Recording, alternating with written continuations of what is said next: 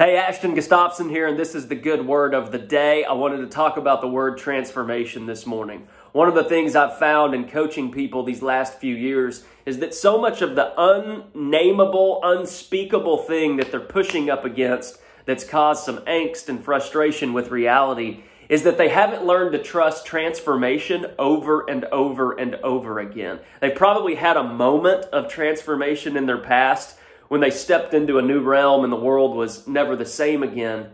But at some point, that new realm that you step into actually we have to shed that as well and move into what's next. So transformation is not a one and done moment in our lives. Transformation is actually a lifestyle, a beautiful belief, the doorway that gets you to hold what is good, true, and beautiful in your life. We transform so we can expand our capacities, so we can hold more of what's beautiful in our lives.